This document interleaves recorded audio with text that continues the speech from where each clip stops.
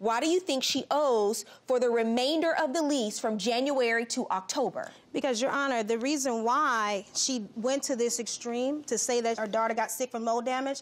But we know there was mold. But we also have a note from the doctor saying that the doctor, in their professional opinion, her child is sick because of conditions in the home. So my question to you is the same.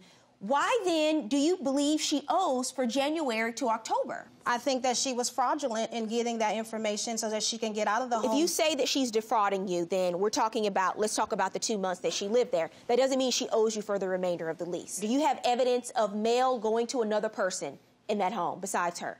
I don't have that evidence. Even if there's a breach and she had someone else there, what is that worth? It's not worth what you're asking for, which is $10,000 in rent.